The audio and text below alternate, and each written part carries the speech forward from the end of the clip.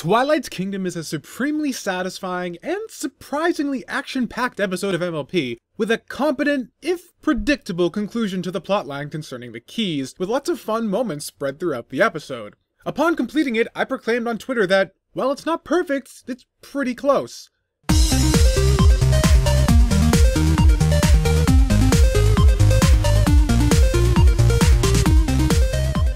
And then I watched it a second time. Perhaps that statement was a bit too generous. It was weird. After my first viewing, I immediately sat down to write the script and was met with a lot of resistance. I liked the episode, but I was having difficulty articulating my excitement. It was just fun. Not much more to it than that. And then it hit me. Twilight's Kingdom is a lot like Canterlot Wedding, in so much that, on the surface, it's incredibly enjoyable and has a great mix of action and emotion that makes it for an easy viewing experience. However, watch it a few more times, and start to think about its going-ons, and some things start to cause a bit of concern. Granted, I still am overall pretty positive about Canterlot Wedding, and I think Twilight's Kingdom is better still even than that episode. But I think the basic concept remains. This story is a lot more fun the less you think about it. But we'll get to that in a second. Let's start with the fun stuff. Fucking Tyrek, okay? This guy is one evil motherfucker. I remember BronyCon 2013, after Saber, Race, Beavids, Paleo, and I watched Rescue from Midnight Castle for the MST3K panel. We were talking about how boss it would be if they adapted Tyrek into a G4 villain, since he was so much more imposing than everything else around him in that special, and then BAM! There he is! Wish granted! Thanks, McCarthy. The fact that we get a peek at the revised lore surrounding Tyrek and Scorpan, as well as the connection to Starswirl the Bearded, is just awesome. The world building really felt like it opened up a lot more here. It was short and to the point, but the world of Equestria once again feels even bigger, and that's never a bad thing. Not to mention, Celestia dropped Tyrek off in Tartarus. Twice. Apparently you don't fuck with Celestia. Between sending you to the moon or essentially damning you to hell, she doesn't mess around with her punishments. Speaking of Tartarus, the fact that it took such an inconsequential gag from Season 2 with Cerberus escaping in It's About Time and tied it back into allowing Tyrek to escape is so friggin' ridiculous and unnecessary it transcends its own nonsense and becomes badass. I mean, they already established Tartarus. There was no reason to establish Tyrek's escape this way other than to just do it for the lulz. Wait a minute. If Tyrek was locked in Tartarus, and Cerberus leaving is what allowed him to escape, then that means that Twilight's worrying during the events of It's About Time were actually totally founded. Next Tuesday was around the time that Tyrek escaped and started regaining his powers. It may have looked like another normal Tuesday morning, but somewhere, hidden in the depths of the shadows of the Everfree, an ancient evil took its first steps out of the bowels of imprisonment and back into the land of the living, intent on once again asserting its dominance over the world and breaking all those who had once dared defy it. Fuck.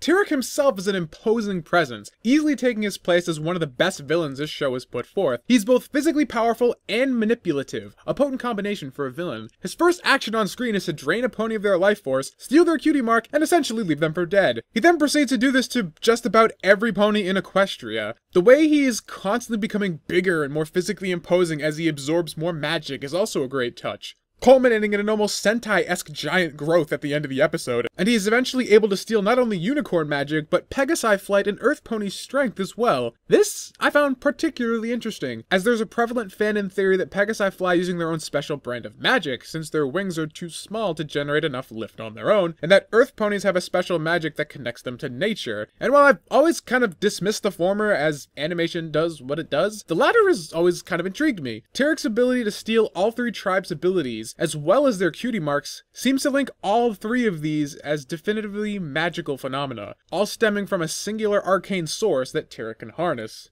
Not particularly relevant, but interesting to note nonetheless. As physically imposing as Tyrek is, he isn't just throwing around brute strength here, he's also just as cunning, which was awesome. In the beginning of the episode, he's still rather weak, to the point where Discord could have easily stopped him right then and there, but Tyrek is quick to find Discord's soft spot in his subservient position to the princesses, and used it to his advantage, turning the still morally ambiguous Discord against his new friends. Likewise, when Super Twilight proves to be a match for him, Tyrek wastes no time using her friends as leverage to get what he wants. This guy is just ruthless. Discord is certainly still my favorite villain, but but Tyrek is probably the most imposing and the most threatening, just as he should be given the G1 character he's based upon. So in response to this threat, the princesses decide to give Twilight all of their magic so Tyrek can't take it for himself. Not gonna lie, when I first saw this preview clip, I was kinda bummed out, considering that Celestia was telling Twilight to not tell her friends about her new powers, cause the whole subtitle of the show is Friendship is Magic. When have her friends not being in the loop ever been helpful? Cause that worked out for you so well in the season 4 premiere, right? But thankfully, when given proper context, it kinda makes sense. Twilight is the new princess in town, and Tyrek doesn't know about her, so she can take some time, master her princess powers, then lay down the smack on Tyrek with a new Super Saiyan power boost. The less ponies that know about this, the less chance that Tyrek can find out. It's a good plan. Too bad you forgot how you guys love to brag about all your accomplishments on giant stained glass windows, or that Discord, who you know betrayed you guys, because you were just talking about that, is more than well aware of Twilight's existence. Yeah, didn't think this one through very well, did you? The resulting throwdown with Tyrek and Twilight was friggin' insane though, easily ousting the Changeling smackdown as the most intense fight sequence of the show.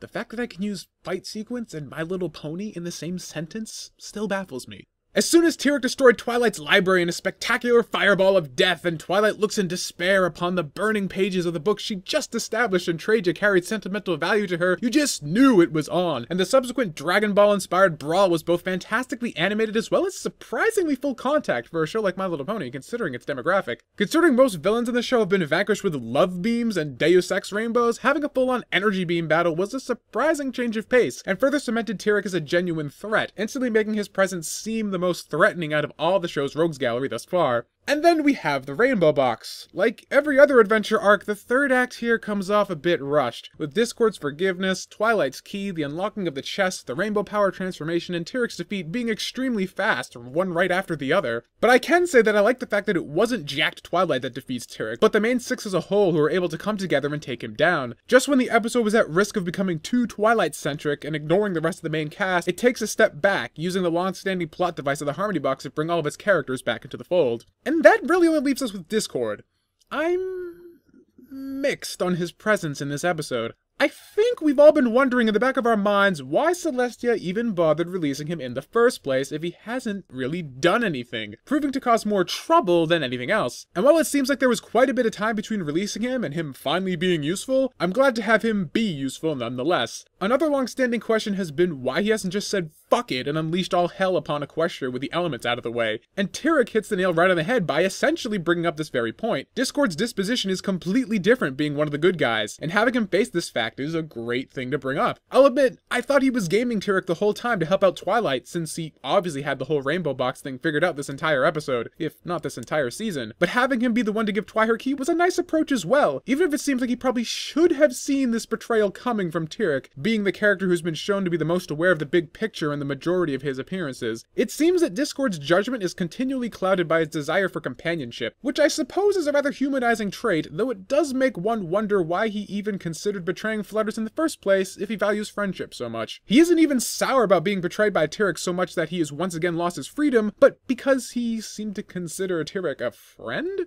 Well, if all you really wanted was a friend, why abandon Fluttershy in the first place? Again, it's supposed to be for freedom and power, but Discord's never shown to want those things again after the initial encounter with Tyrek. I could keep going on in circles with this, and again, overall I like what they did with Discord here, but I think the reason I'm kind of on the fence with some of his motivations is because his actions hinge on his relationship with Fluttershy versus his desire for power and freedom. And while Return of Harmony painted a very clear picture of a Discord enjoying the latter, we've never really experienced Discord's relationship with Fluttershy firsthand. Sure, we've been told about it, even a few times in this episode, but without any real grounding and observable plot points from an episode, it's hard to really identify with this part of Discord's character. I wish we could have been made privy to more of Discord and Fluttershy's relationship throughout this season. It would have made his betrayal more resonant, and his despair over seemingly undermining his friendship with Flutters once he gets fucked over a bit more believable. As it stands, it's thematically sound, but lacks any evidence beyond what we've been casually told in passing, rather than see it happen.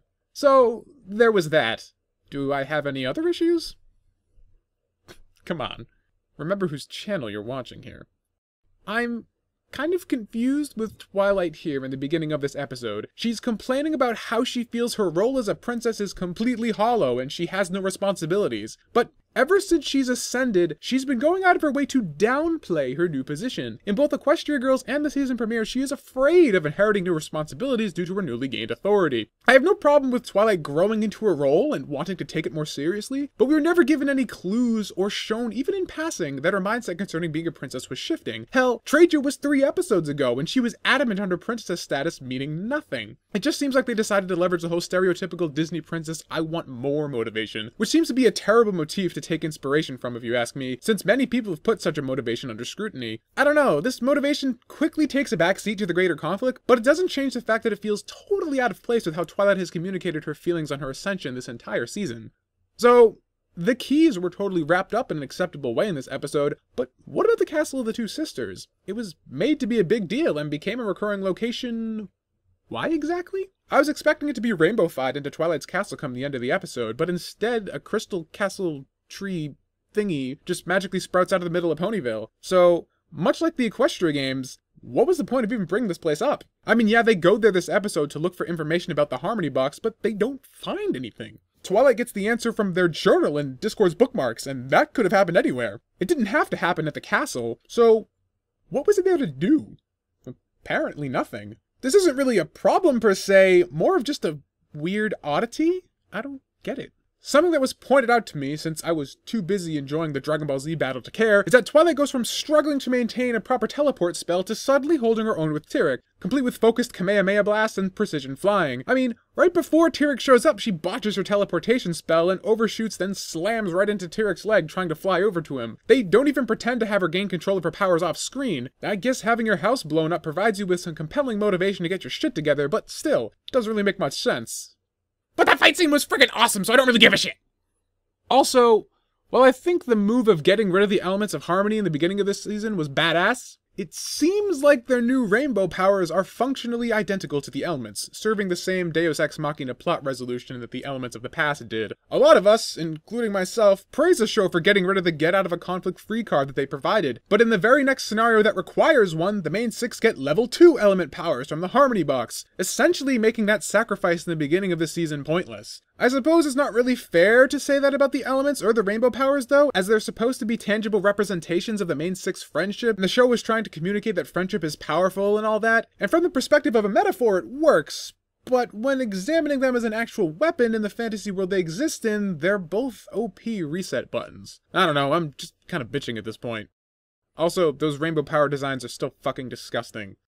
See, more bitching. Overall though, these complaints aren't enough to get too bent out of shape over when stacked up against the good happening here. Twilight's kingdom, against all odds, dodged nearly every pitfall and corporate trapping thrown at it, and delivered an action-packed payoff to the key arc, easily being not only the finale with the largest scope, but probably the most fun one as well, even if it was not the most airtight in terms of plot. With a giant palace now in the center of Ponyville, and the main 6 with an even more powerful version of the elements of harmony at their command, I'm interested to see where the show decides to go with Season 5. I guess we'll find out in the fall.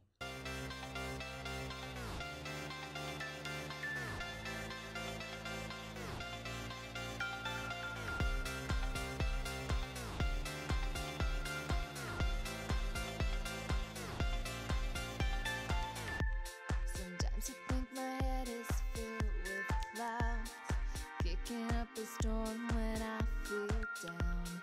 I can't put it in words like you can, though it don't matter cause you understand. Sometimes I think that I am overwhelmed by the vastness of my realm. Reaching up, the sun splits in 5, and somehow I know